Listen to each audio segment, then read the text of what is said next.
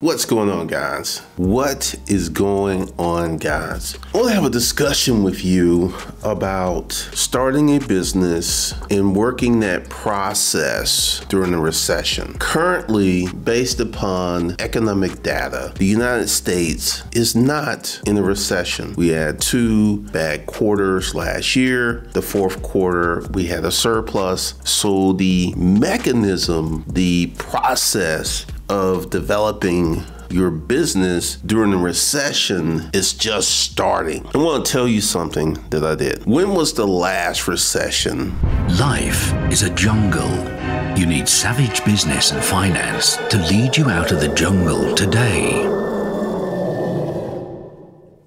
Let's kind of start here. 2007, 8, and 9 was the beginning of the last recession. And then during that point, I was in the storage auction business and I made more money than I normally made in a recession. See, this is the thing that you guys have got to understand. What is a recession? A recession is when people pull back. So let's go ahead and say the worst depression, the Great Depression. The Great Depression, we had a 25% unemployment rate. Now, saying that out loud sounds pretty bad, saying that out loud, but saying that reveals that 75% of the people had jobs. There were 75% of the people who were buying gas. Everybody was buying groceries. See, the thing you have to understand is it really depends on what you're doing and how heavily leveraged you are. So during the Great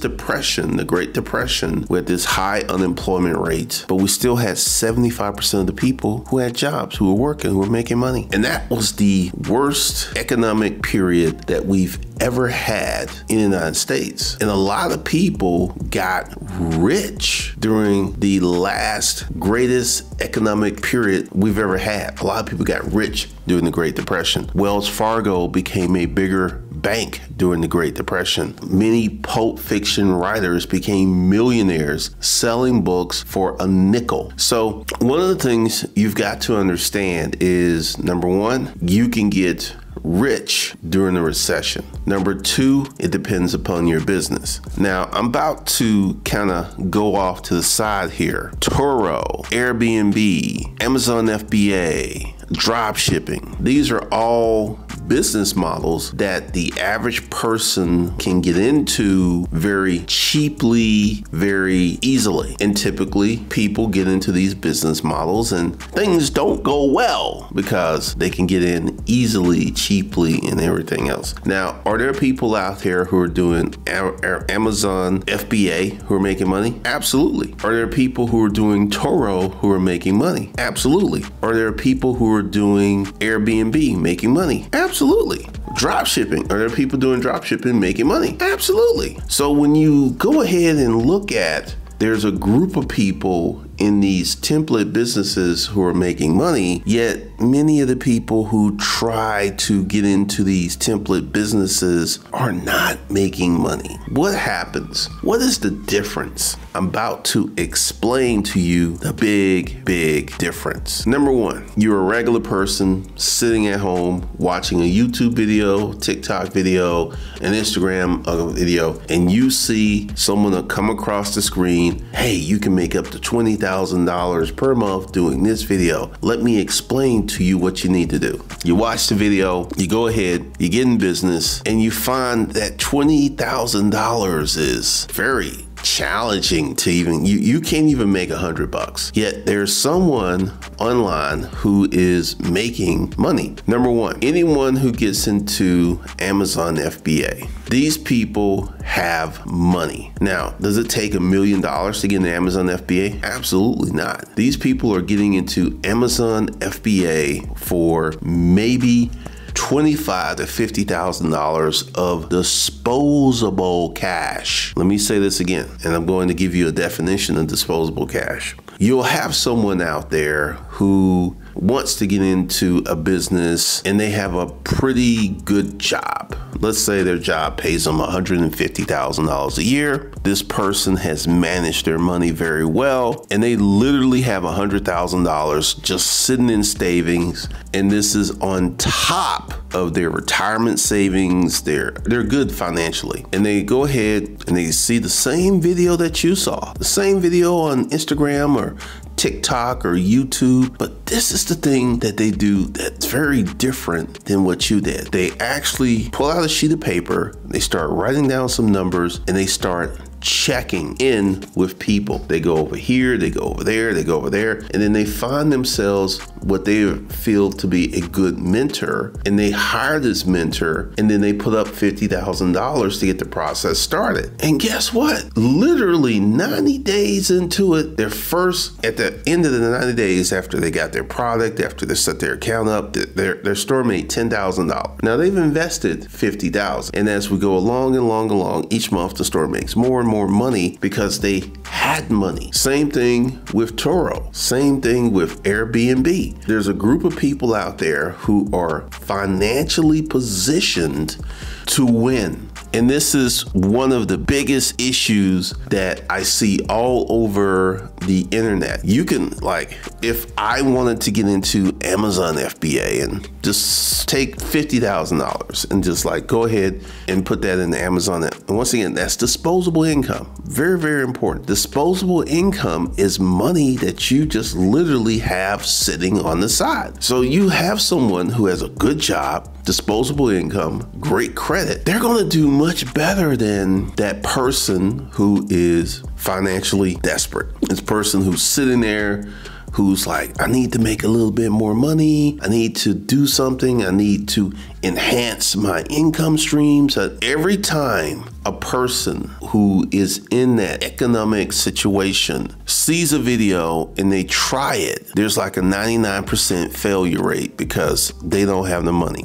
And I'm not trying to be mean or unkind or insensitive. I am trying to elevate. I am trying to give you the probability of you being successful in these template businesses with little to no money. See, that's the thing. Once again, if you want to start a business and you want to start making money very fast, you need to start a service business. This is a car wash. This is something that you have to go ahead and get in. I was listening to Dave Ramsey and the guy called in. Very interesting story. He has a heating and air conditioning business. He doesn't go into the office, and you know, he has a situation where the company does $20 million a year in gross revenue, and he hired his friends and buddies and paid them six figures, and he literally doesn't have to go in an office. And for setting all this up, he gets $2 million a year, which is after taxes still $1 million. The whole question was, should I sell my business? And as I listened to this, I was like, what purpose do you have to sell your business? Number one, you don't go in the office every day. Number two, you've got good people in the system that's running your business. Number three, I don't think he's going to sell the business. You want to know why? Sell the business for $20 million. Guess what? 9 to 10 million of that's going to go to pay taxes. So essentially, if he just keeps doing what he does right now for the next 5 years, he's going to make the same money, yet he will still own the business. You know, and Dave said, I don't think you're going to sell because you have nothing to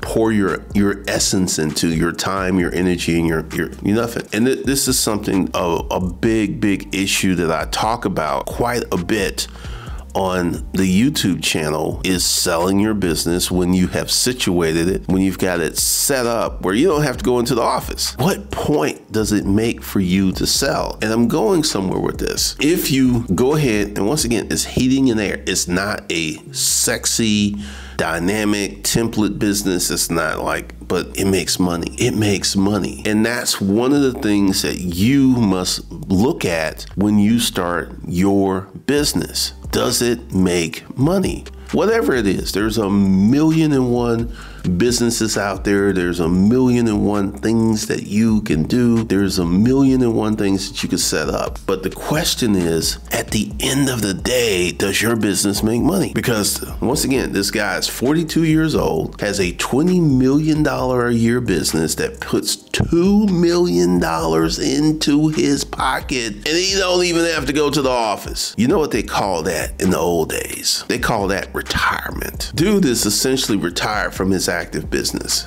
because of the way it was set up.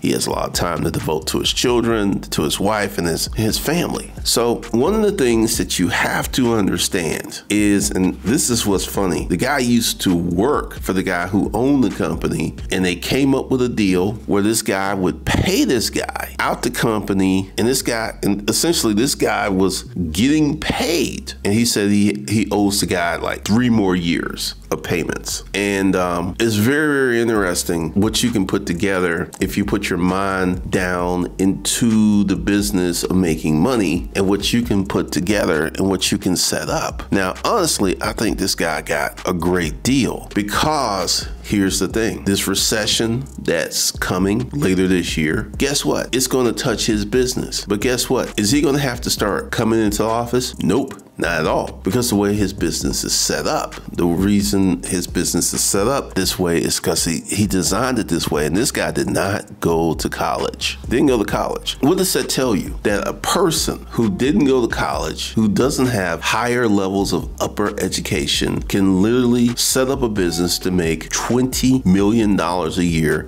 put $2 million into their pocket, and be home all day long with their wife, family, and kids.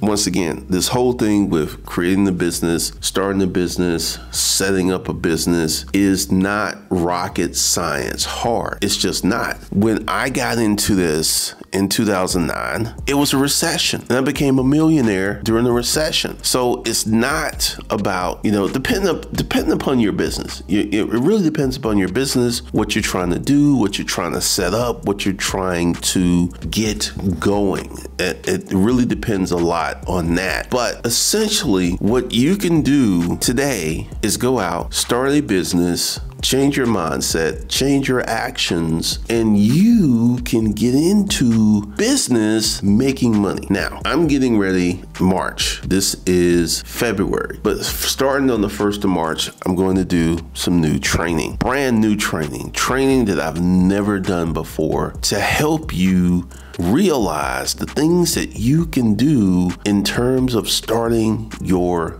business. Now, it's going to be 100% brand new content. I will not be doing, the older content. If you bought the older content, you're in it. I'm not moving that. It'll always be there. However, one of the things that you must realize, one of the things you must understand is we're going to set this whole thing up in a manner where you can be dynamic, where you can be a different person. Because the first thing we're going to do, and this is one of the things that I literally kind of slipped up. I made a mistake, and I didn't really get into the mindset component the way that I went through the mindset component. I did not do that. I did not understand that. I did not have the framework. I did not have the understanding. Even though I kind of talked about it in videos, I didn't really get down into the nitty-gritty of the details, which I am going to do in this new training. This new training is going to be heavily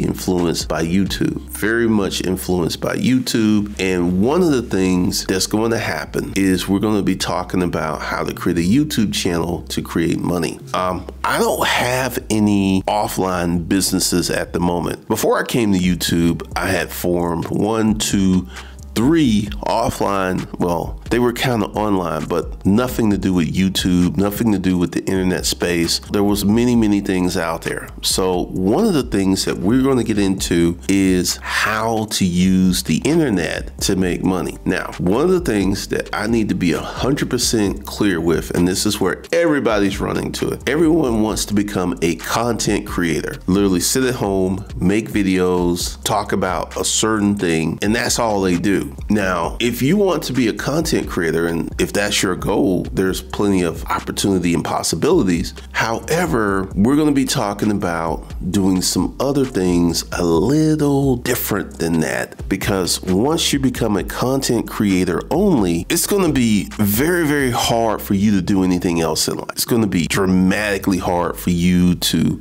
do anything else in life, because I will share with you, I never let the content creation overtake. This is why there's sometimes I'll disappear. You won't see me. I'll be doing different things. And because I have not allowed content creation to take over my life. But one of the things that you have to understand is content creation has a time limit. Seinfeld, Friends, these were shows that people loved. And one day they just stopped producing them. And that's what you got to run into with content creation, unless you want to change it up, unless you want to do something different and dynamic in terms of business and starting your process of making money online in the internet space. And we'll be talking about a lot of different things, many, many different things. So just stay tuned. And once again, this will start